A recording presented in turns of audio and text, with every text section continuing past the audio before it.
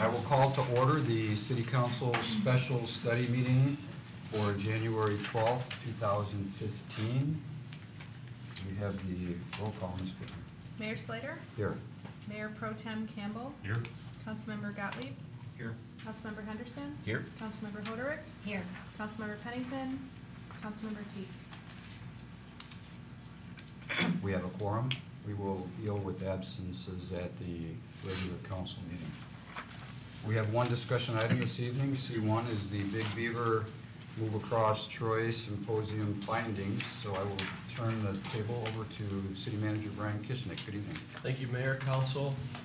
Let's qualify findings and report as it stands today, and I'm going to talk about the process a little bit, but let me back you up because we have the City Council here, but we also have many members of the DDA who came because this Move Across Troy Big Beaver Road Pedestrian Symposium started when Chairman Alan Kurlick caught me after a DDA meeting at about 6:30 in the morning and said, you know, wouldn't it be really neat, it seemed like it, yeah, wouldn't it be really neat if we got a lot of experts together and stakeholders together and, you know, David Hay from Cali Services and people together who could talk about Big Beaver and how to make it more pedestrian friendly.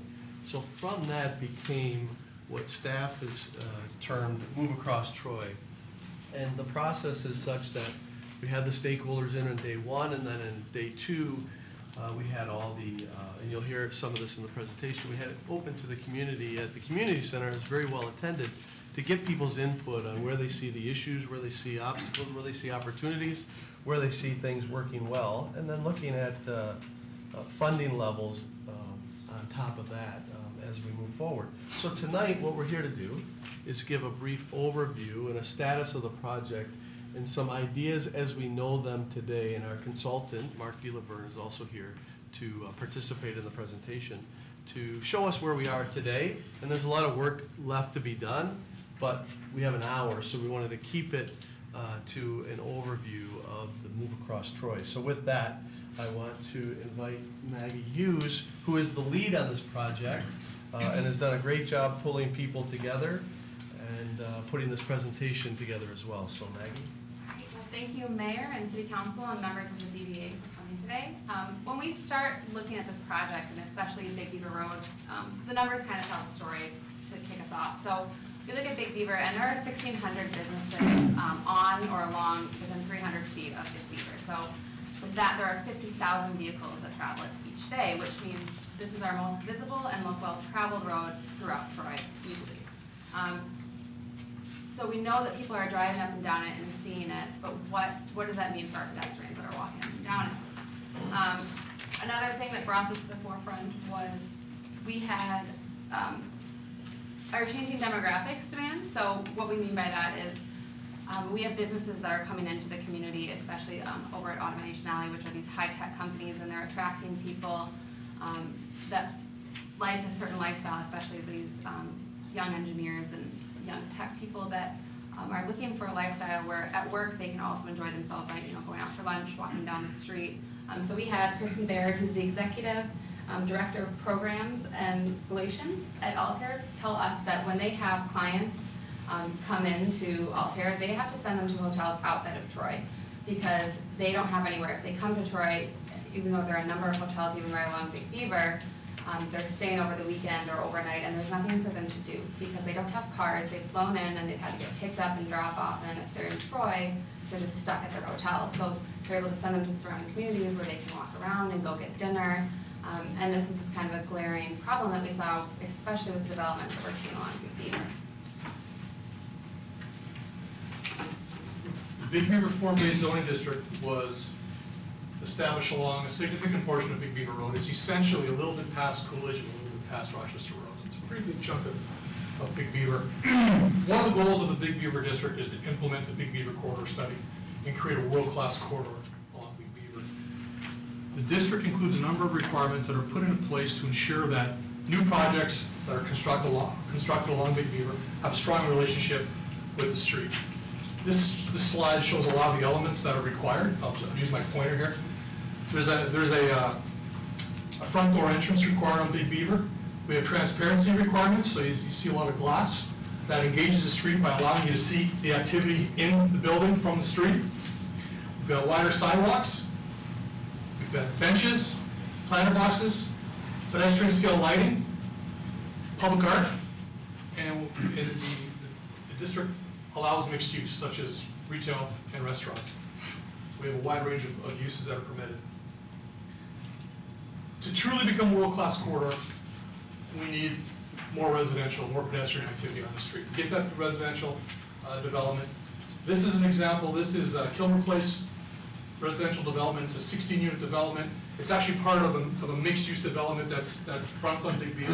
It's at the corner of Big Beaver and Kilmer, just to the east of us.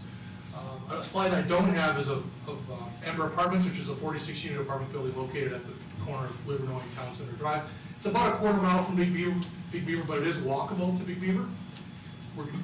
We're going to see more residential development. This is important to have more pedestrian activity, to provide more housing opportunities. As we see more development, not only residential, but also commercial and retail, restaurant, it's going to generate more activity, and that only creates more of a need to get people safely and conveniently along Big Beaver and across Big Beaver.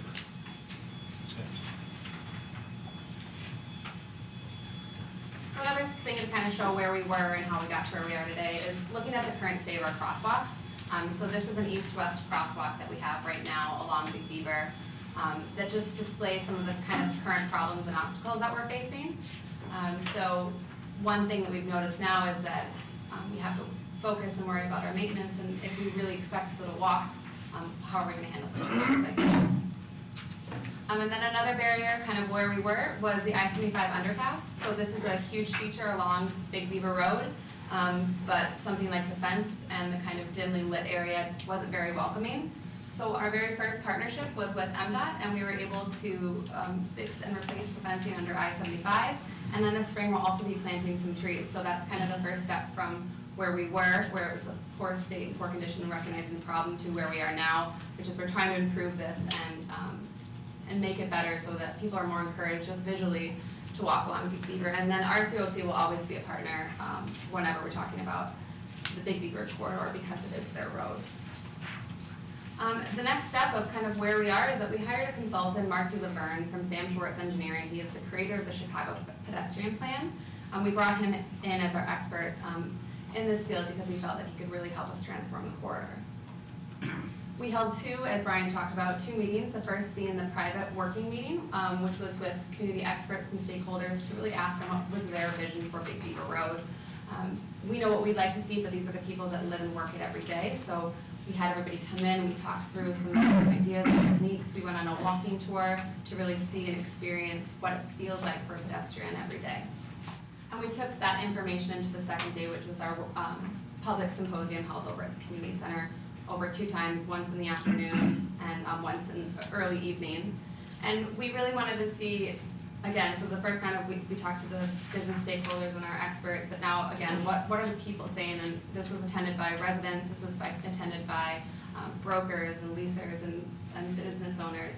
And we showed on this map on the right, you can see this is just one cross-section that we focused on. So the stars represent where people go, where do you want to go, where are you trying to get, and then the green boxes were their suggestions and like what do they like, what don't they like. And we took all this information and gave it to Mark DeLaverne, and he came back to us with the plan. And you all have copies of the plan in front of you, so we're going to kind of summarize it a little bit in this presentation, highlight the important things, but please take home that plan and read it through. Thanks, Maggie. Gave me way too much credit. One of the things that's been really remarkable working here at Troy is how talented the staff has been here, both from how much they've pushed us, but also a lot of the stuff that's in these plans was developed by staff, as well as through the symposium was a really impressive effort. You go to a lot of public meetings and the same 12 people show up and you don't really hear anything.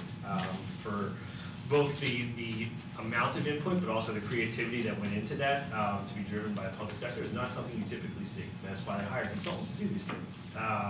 So I've really enjoyed working here, and you guys should thank yourselves, for how great the staff you have. Big Beaver is, to me, a really unique opportunity.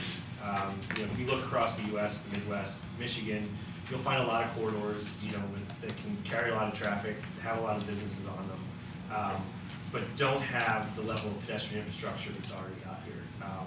Most suburban municipalities, I'd say 95%, don't have this sidewalk network that you have. You know, they have it bits and pieces, but not to sort of a level that you guys have, that you can walk from one side of the corridor to the other. They don't have intersections that have just simply walk signals to allow pedestrians or let them know. You know, so the corridor itself is much further along than probably a lot of the competition that you face. However, there's a lot more that we can do. And speaking to what Maggie was talking about, you know, we're evolving as a society when it comes to, you know, what we desire out of transportation, and walking is a big part of that. You know, the ability to simply, you know, walk across the street to get a coffee, or if I'm staying at the Marriott, across the street to go grab a drink, as opposed to driving across the street.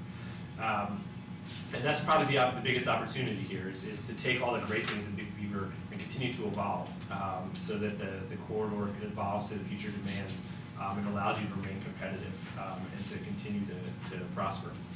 So the plan that you have in front of you is, you know, what we've come up with, and we started with a toolbox. You know, this is a plan, it's not a full design. What we wanted to do was to begin to develop the initial toolbox of what should be used as part of the design processes that are going to come out of here. There's a lot of different elements, and they're not all going to be used at every single location. But it's, you know, to say this is what we can have, and then beginning to say why this should go and why this shouldn't go. Some of the stuff in the toolbox is already out there. You know, you see the crosswalks, the majority of the crosswalks along the corridor, what we call continental crossing. They look like big piano keys. Those have been shown to make drivers much more aware of pedestrians, and this is what, you know, when possible, you should be using all the time. You guys are already there. And then there's things that are different, where, you know, we talk about leading pedestrian intervals, which only happen in a few different cities in America, where pedestrians get to the street before the cars can go. You know, it's new, and it's something that's probably going to have to be tried out and see what works best. But the idea was to build this toolbox and then say, you know, what do we want to try here, and what's going to work best for Troy and the Big Beaver corridor. So when looking at the corridor, there's three basic themes that need to be followed as we begin design. One is continuity, and this is really important. You know, if we're asking people, you know, and always fit into the overall question, we're asking people to make a choice to walk.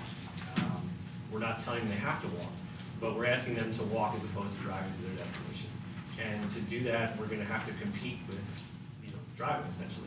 And one of it is making it as easy as possible. You know, if you're in a building that's set back 600 feet from the sidewalk, you want to get just simply across the street. That building's set back 600 feet, and then you got to walk a quarter mile one way, then a quarter mile back to the crossing. You're probably not going to walk. So we need to make sure that this corridor is continuous, that we make it as easy as possible for pedestrians to get to their destinations, and that's across the street. The form-based code obviously has a big impact of bringing those buildings closer, you know, so you don't have to walk through the parking lots, which there are some probably great parking lots to parking lot designers, but, you know, walking through a parking lot is not a great experience. So making sure continuity is a big part of this, and overcoming barriers as well. But consistency is also a big part as well. You know, we both need to have pedestrians and drivers be really aware and have a real sense of reliability on the streets, you know, knowing where the crossings are as a driver, you know, not being surprised all of a sudden and not saying, well, I couldn't see that because it wasn't marked well. We want drivers to be aware, we want pedestrians to know where they're crossing now. You know, right now, if you cross Big Beaver, you're probably just crossing as quickly as you can because it's cold out and you don't want to be there. But what we want to do is we want people to know where to cross. And as we increase the pedestrian demand, we're going to have to do a decent amount of work to say this is really where we want you to cross, and it's safe, and it's a pleasurable experience, and that fits in the next one, which is ease. It needs to be easy for people to cross and walk on the Big Beaver, but it also has to be a little bit fun as well. You know, the thing that we can compete against with driving is sitting in your car is sitting in your car. You know, you're not going to have artwork, you know, rotating in your car. You know, there's a lot of things that we can do with the overall pedestrian, not yet, until holograms come. But the overall pedestrian experience is something that we can create that's unique, and particularly unique to the Big Beaver corridor when you compare this to corridors in Southeast Michigan or across the Midwest, is creating something where people are like, you know, I want to walk. You know, I'm not walking because I have to, but because I'm making this choice and I want to walk. And that's been built into the ideas as well. So obviously, it's a very large corridor, and tackling it all at once is probably something that's not feasible from either a cost standpoint, a time standpoint, or just a level of staffing standpoint. So what we wanted to do is identify some short-term nodes in the first 1 to 3 years, and then begin to look on a longer term. And we took this notable basis, and this was actually brought up by the mayor during the symposium, so that we could provide some focus, but also get an understanding of what works and try some things out. In my opinion, one of the flaws of the overall engineering world is we design and think that's it. We don't go back and look at the design 6 months later and say, what can we tweak? And when we're doing things, particularly something where we're trying to get behavior to be a little bit different, and people are going to be walking that aren't doing, there's probably going to be some things where we design and implement that need to be improved a little bit, whether it's signal timing, whether it's simply the shade of white that we're using for our there's a lot of different things that we're going to have to tweak a little bit. So we can't necessarily, we're not going to fail, but we can't be afraid to say, we could have done that better, and look back in 6 months. So when we work on these first 2 or 3 nodes, and then we say, we feel very comfortable with these designs, and this is now what we can expand to the entire corridor.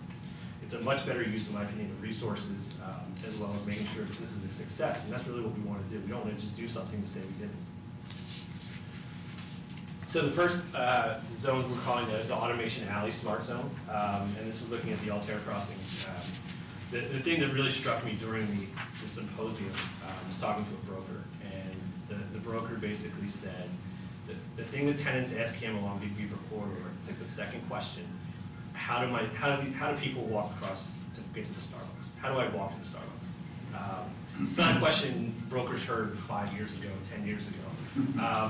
But with a younger, the millennials are just taking over the workforce, and this is what employees and young people are demanding, and you need to have an answer for that, because a lot of places on Big Beaver, if you were from California and you looked at an aerial, you wouldn't necessarily know how you get from here to Starbucks.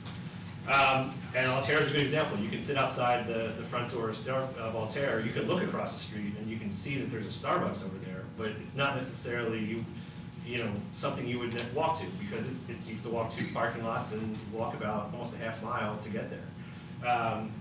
So looking at a new crossing, a direct crossing from Altair to the north, you can see here is a potential design. These are just conceptual designs. Once we get into engineering, we'll get into the nitty-gritty of exactly where things will go and turn radiuses and all that, but beginning to lay the concept out here. It's also important, though, that the connection goes through the parking lot as well. Because just dropping them off on the sidewalk and then having people meander through a parking lot, not knowing where they're going, and not having a safe connection through the parking lot is not, we're not fully completing the task. So making sure this is going from destination to destination with the crossing is going to be very important. And we're designing, obviously, we want to do things that, when we talk about the consistency, as well as the ease and the overall aesthetic, this is an example of taking a crosswalk and adding a little bit more fun to it with some steps. Whether we showed some examples during the symposium of color, other things you can do to make people stand out, but also grab people's attention. There are people out there walking in the corridor, and that was one of the things that surprised me, how many people were walking on the corridor, because I wasn't expecting them, to be honest with you. But when we're trying to ask people to walk and they've never walked before, we want them to make it very easy for them to know where they're supposed to walk. And whether it's the crosswalk or whether it's some sort of signage, to really grab people's attention and say, oh, I get it, this is where I'm supposed to walk. And then looking at this, what I call the space in the middle, the landscape median that we have. It's enough room, obviously, for pedestrians to have refuge and wait so that they don't have to cross all the lanes of traffic as well. But looking at ways of how we can even make that space a little bit better. This sort of shows an example of some, basically a shelter. We'll have some more renderings, whether it's just something that's just, protects you from the weather, whether it's rain or snow, or something that's interactive. It's a space that can be imagined. It's a small space. It's not a space where you say, I want to go to the median. But if we're having people walk, why not take advantage of that space and add to the overall pedestrian experience? The next one is looking at the area around Civic Center Drive. And this is where, the first time I was here, I stayed at the Marriott. And, I saw 2 things that jumped out at me. One was, people asking the concierge where they could go for a run. And then the second was seeing people actually running on Big Beaver. And this is where you're driving, you're drawing a market of people, that aren't from the area, and that may have an expectation that they can stay in a hotel and, they get a car from the airport, or like me, they take the train in now, which was a wonderful train ride, by the way, on time, too. But, and don't want to drive, want to have the expectation that, they have options around them. And part of that option is going to be crossing the street, to get to a future restaurant, or bar, or whatever, to go to when they're outside, and not just be essentially trapped inside the Marriott. But, right now, crossing here is a challenge, because you don't have that option. And when I stay at the Marriott, I just stayed in Marriott and grabbed a drink and dinner there because I didn't have a car.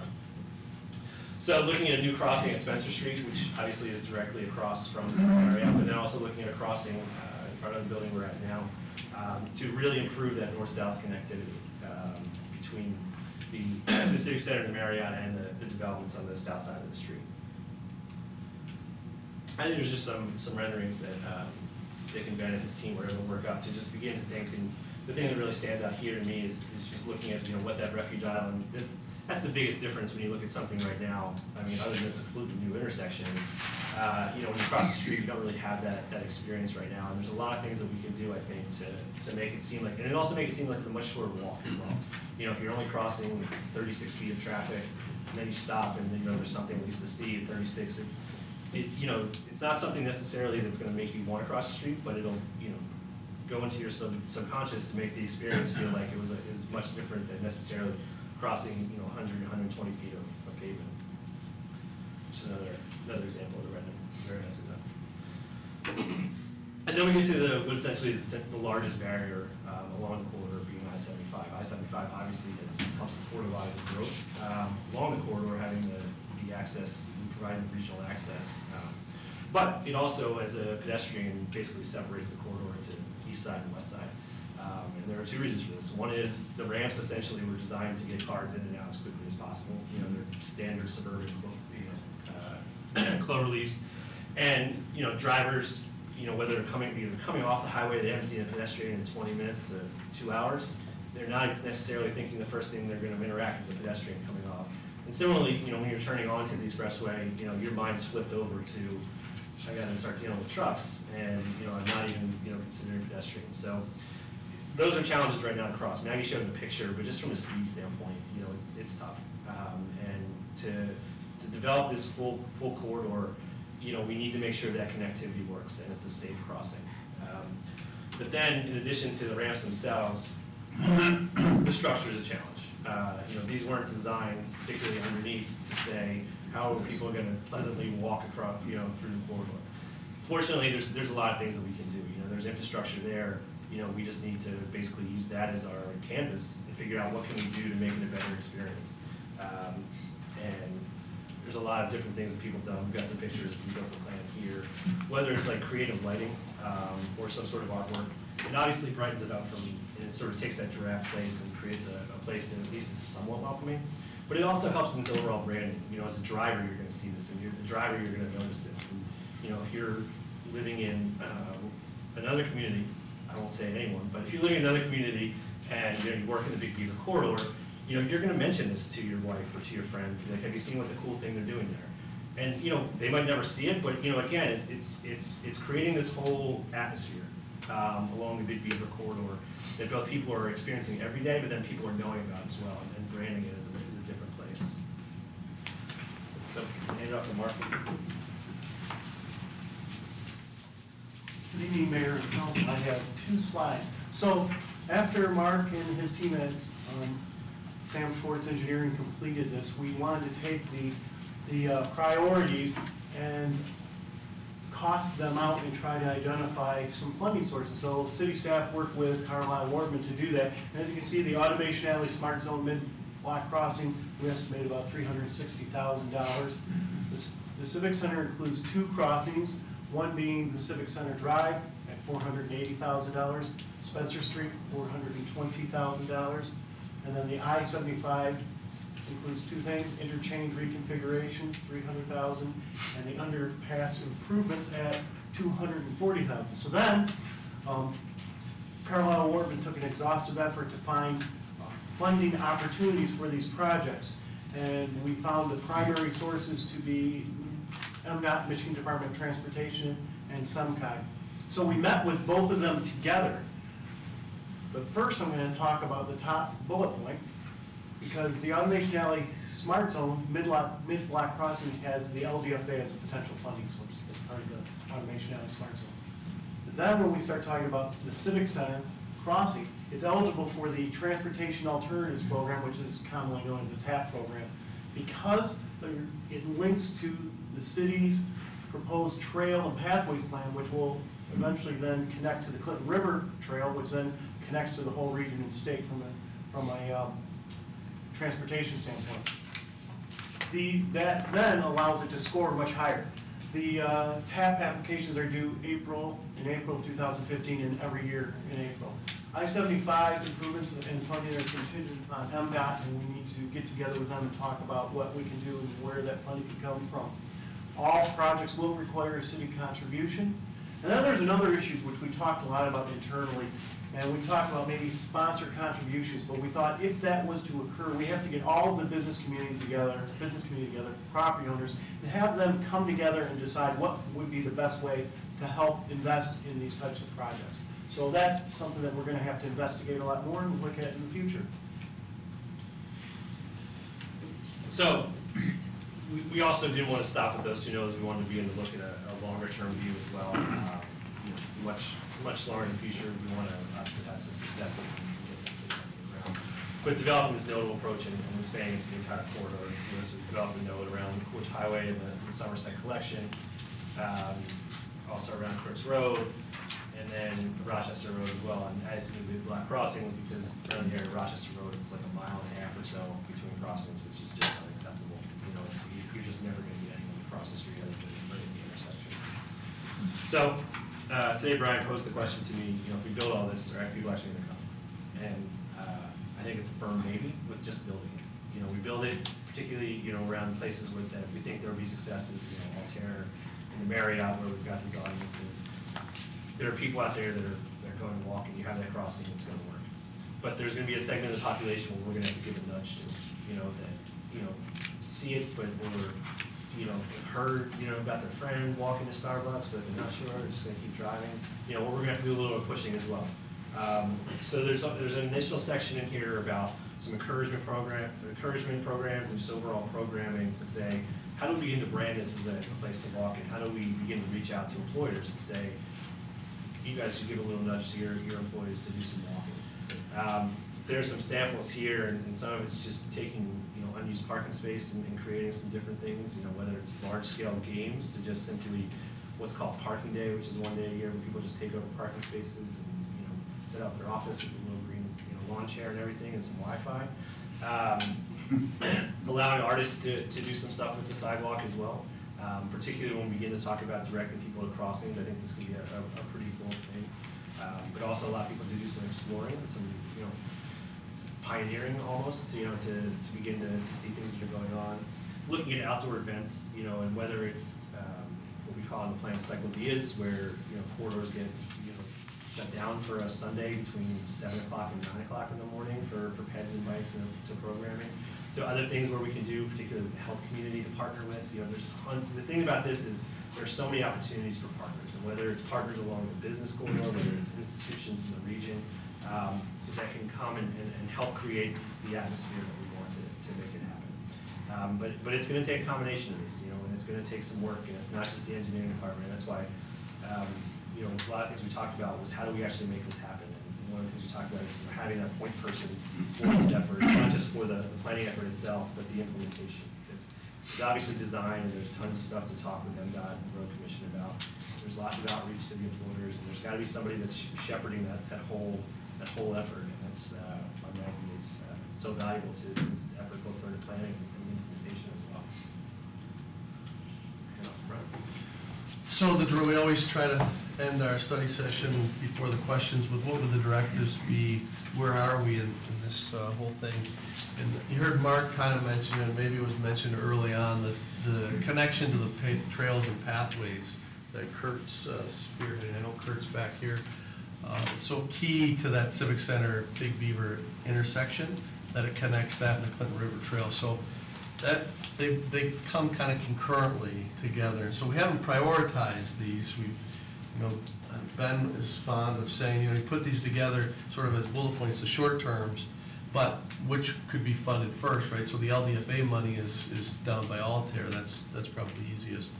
And then the Big Beaver Civic Center crossing, because of the TAP funding, where applications aren't due till April, but then you have to go through the process. So that was the second bullet point. So I'm just trying to give you some context of how it was put together without exactly prioritizing which one's most important, because we don't have time today to drill down into every intersection, every drawing and every detail. But we thought, as a starting point, what we should do is we definitely need to meet and review the plan with MDOT and RCOC. And RCOC has given us their comments as late as Friday afternoon, so we didn't incorporate those in because it was kind of late. But MDOT certainly because of I-75 on and off ramps. And Phil Hootery and Steve are both here, who, you know, they maybe didn't say anything in this presentation, but in the internal several meetings that we had, they're very instrumental in telling us what makes sense, what doesn't make sense, what seems like would pass the warrants and what wouldn't, and kind of what everybody's thinking. So it's a big help. Then I thought we should meet with the original working meeting symposium group to discuss the options. That was the day one. Alan Kurlick and, you know, most people here were there. And MDOT, RCOC, Altair, a lot of people, most of council, I think, was at that meeting. After we meet with RCOC and MDOT, sort of bring the plan back as it stands and discuss it at that level. You know, we didn't talk a lot about this, but in previous meetings, we have talked about the maintenance of the corridor. So I have it on there, and it may seem like kind of an outlier, but Maggie did show the sidewalk, and day one, you know, everyone who took the tour saw the 1.5 shoes on the sidewalk along with the gravel. So there's a maintenance issue, as the mayor likes to say. We've become focused on the median of the Big Beaver corridor, which is a good thing, but we need to focus on the outside as well because of the pictures that you did see. So we need to discuss that protocol and funding, and that's Kurt's put those numbers together and we presented them, but what we said was we would talk about that during the budget process. And then we would establish recommendations after all that dialogue, Mayor. So that's our presentation. There's a lot of people here who have participated in this and can answer any questions. Thank you. Before I ask Council if they have any, I just want to say thanks to the EDA members that did show up this evening I know this corridor is of big interest to you, and so I will open it up to you first. If you have any questions or if you want to ask something or say something, No, Mr. an Keelan? historical comment from the old guy here. As the city was developing, as folks were developing the road system within Big Beaver and adjacent to it, years ago, the primary emphasis was maintaining the flow on Big Beaver Road. The result of that was actually some negative impact, offsetting Troy Center Drive, for example, so it didn't cross directly, things like that. Road Commission always has concern about maintaining flow, and I suspect they still do. When you start adding intersections in the form of pedestrian crossings, has there been, I know you're talking about you'll have to have these discussions, has there been any comment with them or discussion with them about the effect of putting more crossings there and stopping traffic more often than every mile? Yeah, I brought up the exact same points somebody asked me.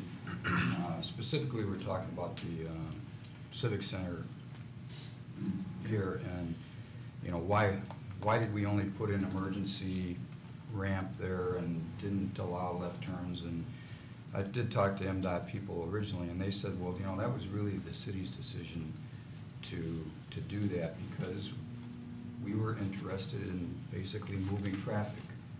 And that was then, and here we are now, where we don't want to do that anymore. So Quite as efficiently. yeah, quite as efficiently, and we still want to move, but you know, here we are trapped. We trapped ourselves to some degree. So that's what I talked to them about this corner out here. You're gonna put the hospital, you know, the Children's Hospital is gonna go on this corner, Amber Apartments. This corner is gonna get very congested within a year. Okay, so, you know, it is an important node to us, I think, and not 3 years from now, probably a year from now. So, what kind of money do you wanna spend? Do you wanna spend it putting a Band-Aid on something where you might have to spend a lot of money? And when I've talked to the road commission and MDOT, they seem very receptive to our ideas. I don't want to speak for the latest correspondence that came, but they still have concerns, you know, about light timing and things like that. But I got the impression from them that they were receptive to our ideas. Brian, I don't know if you sense anything different? No, I had the same meeting, and Bill can speak to the warrants, but I think it'd be premature to talk about their comments that there weren't a lot of comments, let's be honest about that. Now, Civic Center and at I-75 is probably the most commented on, right, Bill? And meeting warrants. Right, signals in general. Signals in general, yeah. So, you know, that would be the next step there, to have those discussions. I wouldn't want to represent them now before they happen. No, my impression is that they aren't anti-doing things. So I think that's a good thing. And I guess following up on that, not at all. I mean, a big part of what we're doing with road projects now, we have to look at, the feds are requiring that we look at all modes of transportation. I mean, it's mandatory. I mean, it's not something you have to do it now. So they're much more in tune with it. David Evanco, who was at the initial meeting, sat on the state committee that formed the Complete Streets policy. So they're very much in tune with that. So, and he was one of the gentlemen at the meeting, as was the managing director and the deputy. So they provided their highest level people at the first meeting. So they're very, very much aware of what we want to do, and they're very supportive of what we want to do, especially after the road project we did last year. So they would like the opportunity to work more with us. Yeah, that's the sense I got.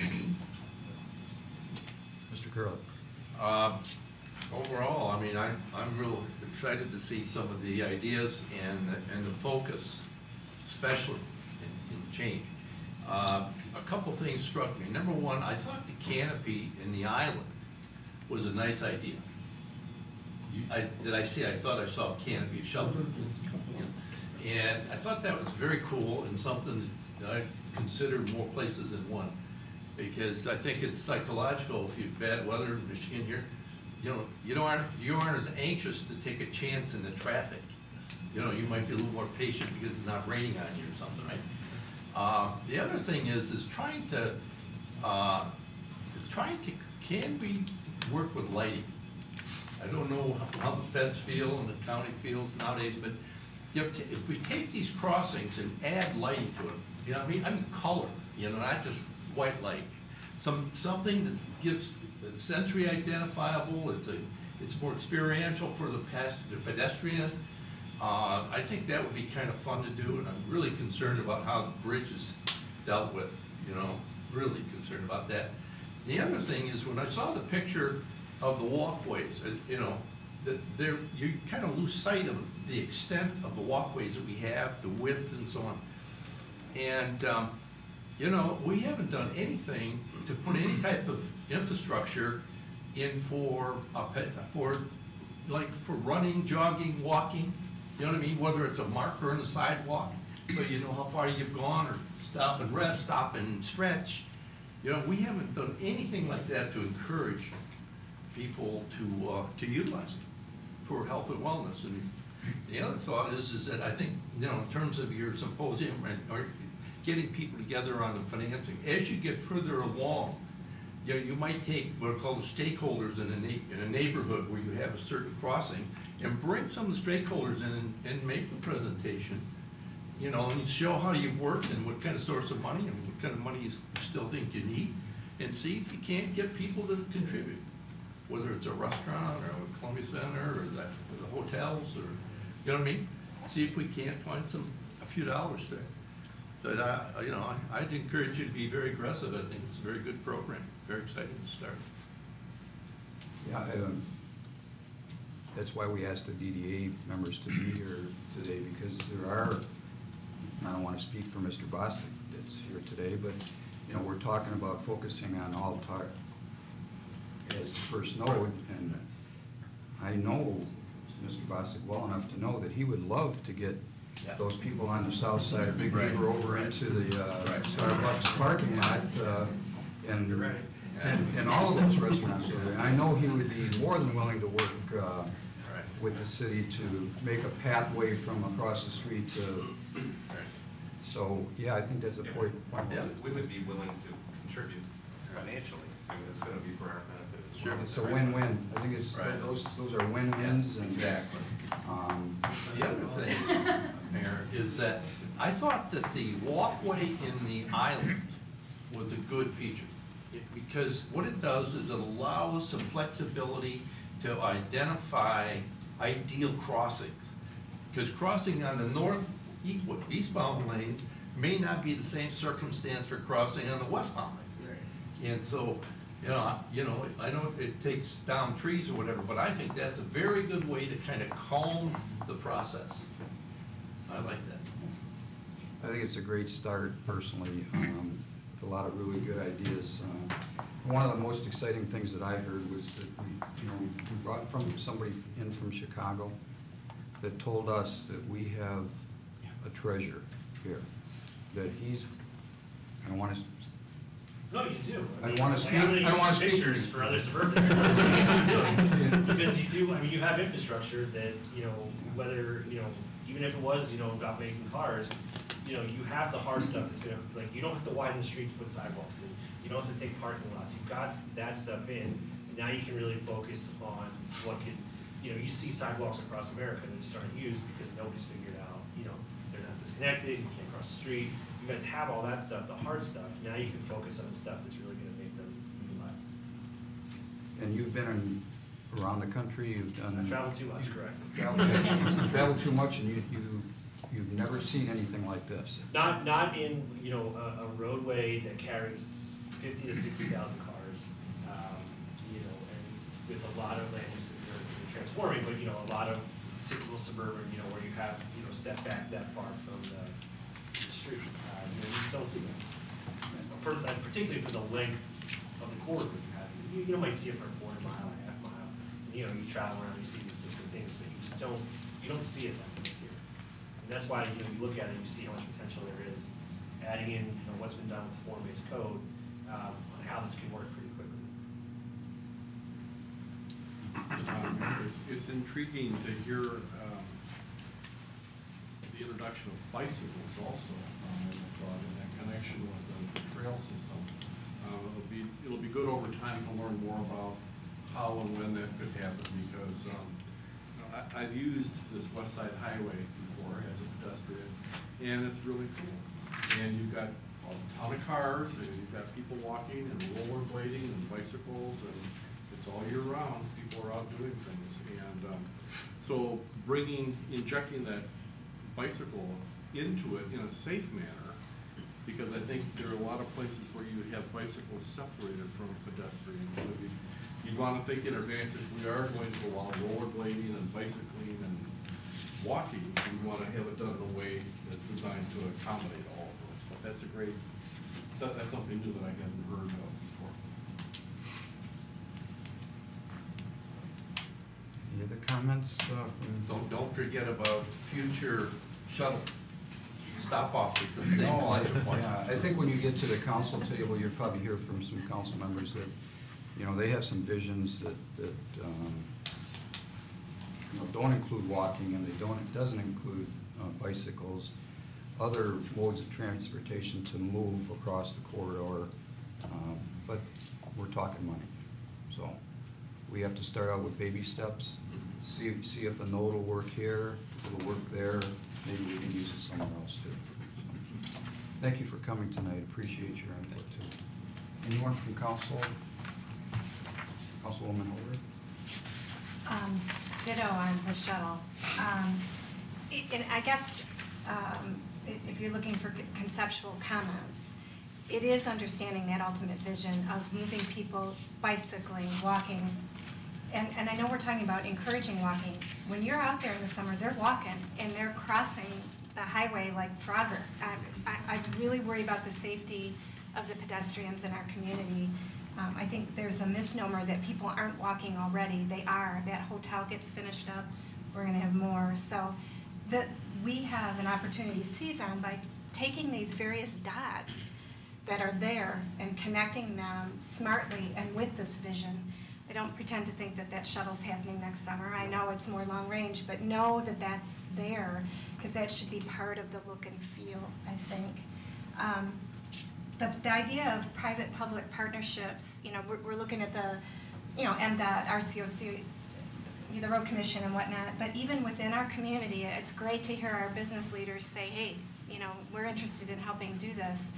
What kind of a financial infrastructure can we set up that allows for us to continue to develop? I don't know what the answer to that is, but I think that's something council, from a policy-making body and city staff, maybe working with the Troy Chamber, what could we be looking at that helps enable the dreaming and scheming that we're looking at? The trails and pathways, the Clinton River Trail, I hear from people all the time that they're glad to hear us talking about it.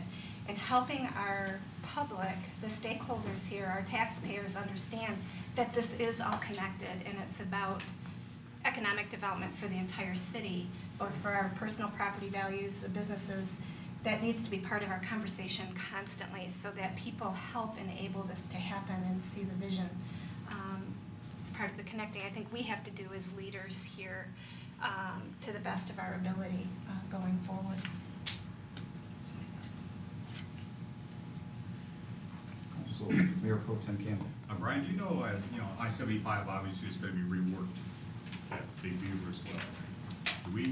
I know there's sketches of what that's going to look like. Is that going to change the on and off ramps where we have an opportunity to get with those guys and work and develop something for crossing it? Because that's, right now, that's probably the most dangerous place in the world. Yeah, it's a good, Bill Hootery can answer the question because he's been working with them. Yeah, that section there is pretty much the last section that will be done.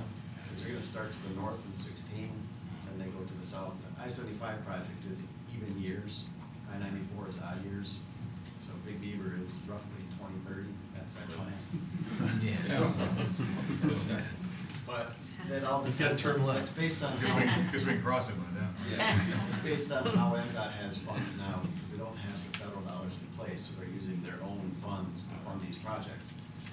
There is a whole design guideline that we spent over the past year, Troy, Madison Heights, all the bordering communities going through. There's been some communication sent before you on that. There's a draft document out right now. The look and feel of I-75 in Oakland County is going to be dramatically different. That's what that whole document is for, including the Big Beaver. Some of the things they were looking at on Big Beaver is where the side slopes come down, opening those areas up, adding some art type work underneath, lighting, all that stuff that we're talking about now is coming down the road. But it's quite a ways off. All the crossings would all be redone with colored pavement. So a lot of the things that we're looking at with this plan are part of the future, because MDOT's got the same responsibility from the feds as well to look at how they move people.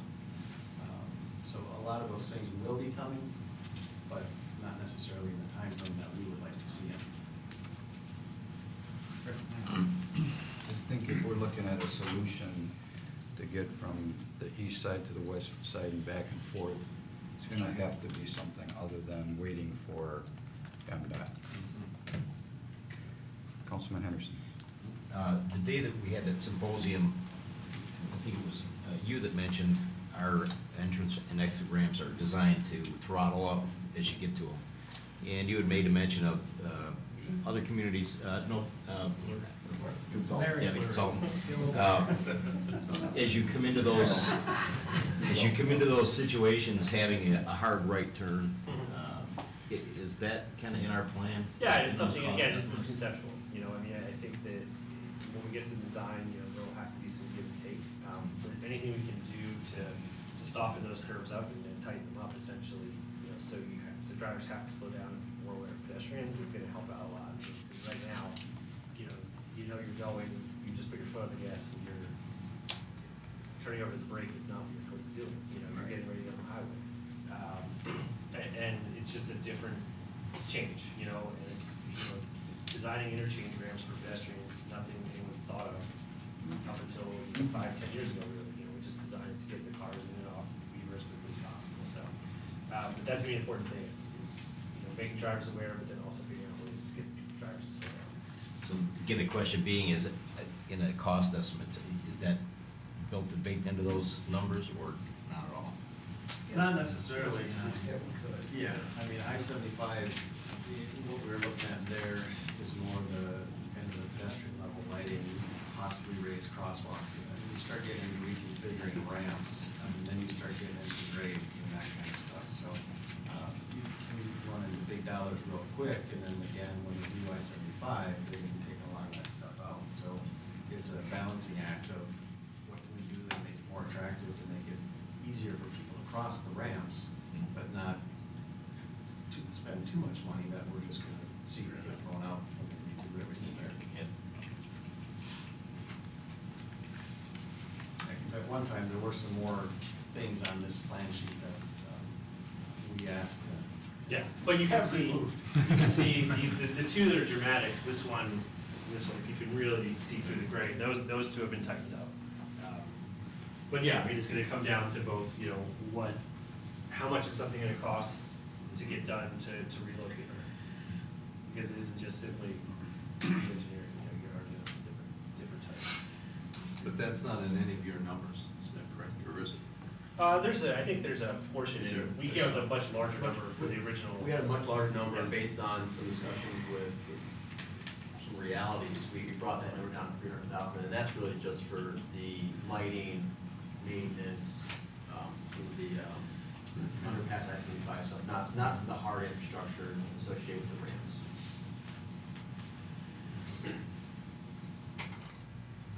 Any other comments from council? Councilman Gottlieb. Just a comment, maybe to echo Councilwoman Hoderick's perceptions of, it's going to boil down to who pays, who's going to write the check. And the opportunity to have business step up and say public and private funds working together to provide a perhaps even beta test for this to see if it works. I think you're looking at the results of the planning doing a great job, but they only went part way, and our consultant comes in from Chicago where I've lived, and they utilize this, they live with this. You look at Lakeshore Drive and it's just packed with people, and they've integrated some of the things that we're talking about into their transportation. So we've gone the step of making the change, bringing the buildings forward, doing all the things right, but we've stopped short. So if we can get public and private teamwork working towards testing this, I think the opportunities there, we ought to try it as soon as possible. I agree. I said a while ago, sometimes we're our own worst enemy. We force the buildings to come up close. We force the buildings, the businesses to do all these things to make it pedestrian friendly for all the people, and then we make it so they can't walk. So, it seems like maybe we did this backwards. But it is what it is, and I think there's a directive from council, at least from what I'm hearing, is to keep moving forward, meet and review, meet with the original symposium, and funding for maintenance is something that I'd like to see discussed quickly. Because when you look at those pictures and you look at the interchanges for I-75, it's I don't think it's anything that any of us want as an appearance for Troy. Yeah, Kurt's already resubmitted the cost to me, and it'll be in the budget that staff submits for consideration. So the next point is to establish recommendations after some of the other stuff. A little bit of process goes on. Thanks for all your hard work, and thanks for coming this evening. I don't see that anyone is here to speak on public comment, so we are adjourned. Thank you so much. Thank you.